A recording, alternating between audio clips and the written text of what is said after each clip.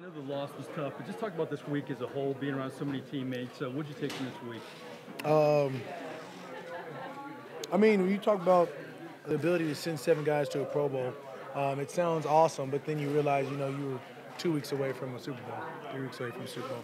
So it took probably the first couple of days, just being with the family, doing SeaWorld, doing Disney World, Universal Studios, really taking in that family aspect to sort of help finally get over, this the way we lost in the playoffs.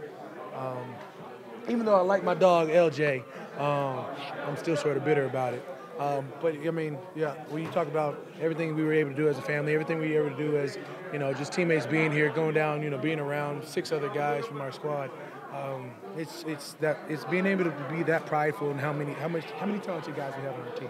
This season never ends, but you got to get away from football at some point. Is that how you spend your next month, and what do you do specifically? Yeah, I mean, you talk about the next month and a half. Just that, become a dad. I got a 2-year-old and a 1-year-old, so I get to cultivate the youth, my own.